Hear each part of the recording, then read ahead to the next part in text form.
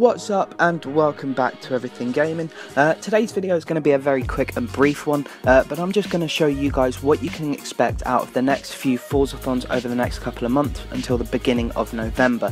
Now there are some very easy challenges and some very difficult ones, lots of very cool prizes, including again some barn find rumours if you've not collected all the barn finds yet, but I'm going to show you basically from next week's Forzathon all the way to the beginning of November. So I'm going to shut up now and let you guys watch this.